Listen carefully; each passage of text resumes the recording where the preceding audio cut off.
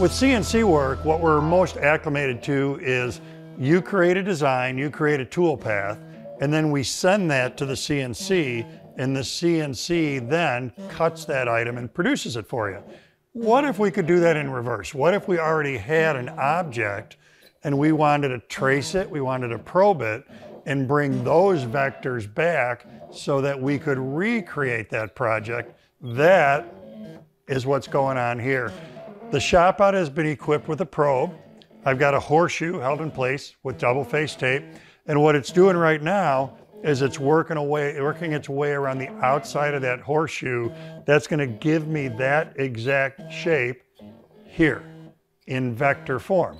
So I can take that into my software and I can reproduce it. Now, a couple things are going on here. The probe is stepping over in 3/8 of an inch increments. So it's going to give us a really gross copy of that profile. We can change that number to make it more finite. Of course, the closer the steps are, the better reproduction of that shape we're going to get. Think about what would happen if maybe we have an electric guitar that you really, really like, and you want to make one just like that. If we put the guitar body on there, we could trace the outside, we could trace the pockets where all the electronics go, and have all those vectors so that we can reproduce it. In this case, I'm using those big steps, those 3/8 steps, just to keep this moving along a little bit faster so that you have a chance to see it go through the entire cycle. Now, the other thing we can do in addition to that kind of 2D probing, just going back and forth this way, is we can do 3D probing, and we could put something like that on the bed of the CNC, that shell, and not only go around the outline, but go over the top of it and replicate that shape.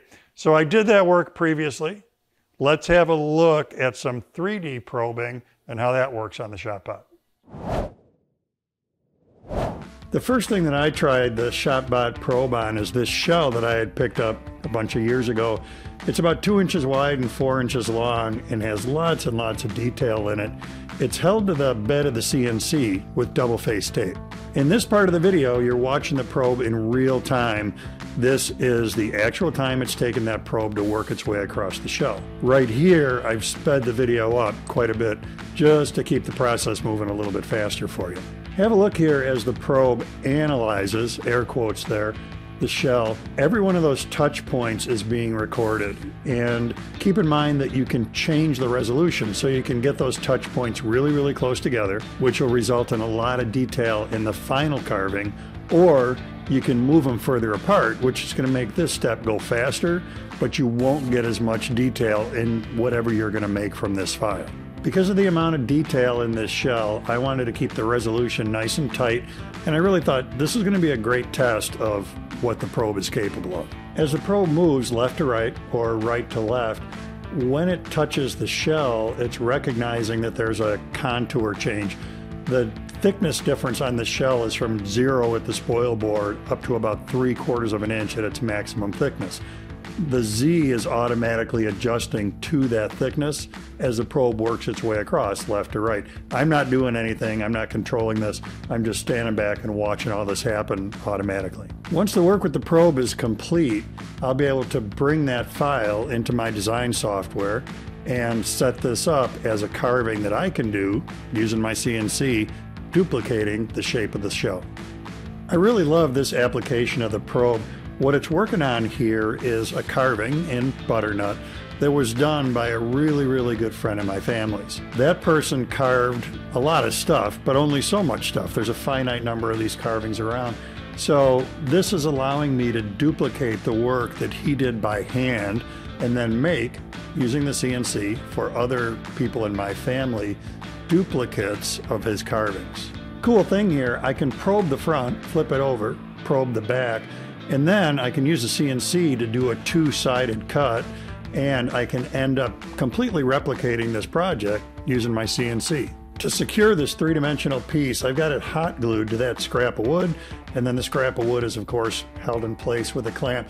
There's really no lateral pressure from that probe, so you don't need a lot of hold down power. So as I mentioned, really no lateral pressure from that probe. Double face tape easily held that shell in place. That's the shell that I probed. Hang on. That's the one that I cut. That's in maple. Isn't that cool? Look at the reproduction between those two. Now, one of the things that's neat about this is you're getting vectors. So if you want to scale them up, you can scale them up. There's that same shell cut in walnut. Now, my buddy George's carving, here's what I started with. And again, in this case, a little bit of hot glue holding the carving onto that base so I could secure that with a clamp. Did some probing. Then was able to cut that replication of it. The probe provides, it's just an amazing way to get really, really, really high quality dupes out of anything that you can fasten to the bed of the machine. You can probe the outside of it to get an outline. You can completely 3D probe it in order to get the whole object. It's an amazing way to take advantage of work that's already been done and make it into something that you can duplicate.